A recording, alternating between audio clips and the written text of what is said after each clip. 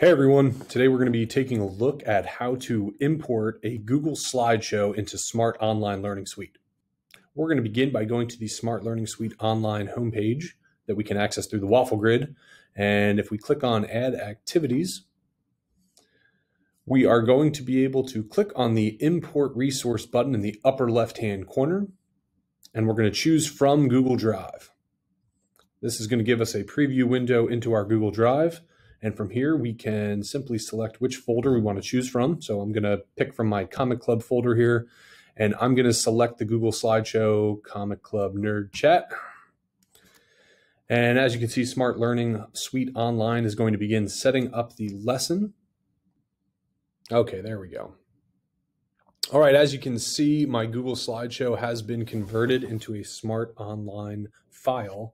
And now each of my slides in the slideshow, I have the option to leave them as they are, where they can be view-only files for my students, or on any of the pages, I can go and I can turn any into an activity by clicking on the Convert to Activity button, where I can make an individual handout or a collaborative space. But for something like this, I could also just decide to leave it as a slideshow as it remains. When I'm done, I can hit Finish Editing, and you can see right here that now my Google Slideshow is now a Smart Online file.